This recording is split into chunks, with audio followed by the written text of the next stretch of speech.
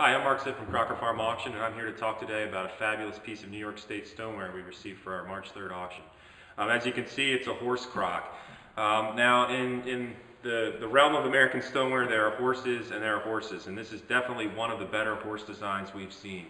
Sometimes you see them stenciled, sometimes you see them lightly incised and filled in blue, but this one is an exceptionally large and elaborate example. As you can see, the horse covers the entire front, extending all the way across here, and it actually meets under the handle with a driver who's got a top hat and a whip, and he's driving the animal up the road. And you can see it's got a great sense of movement to it as the horse ambles up the road, and it's got some great detail to the body as well. It's yoked here at the chest and at the rear, and it has a saddle on its back, and the body has this nice dappled cobalt, which creates a nice finish to the surface of the animal.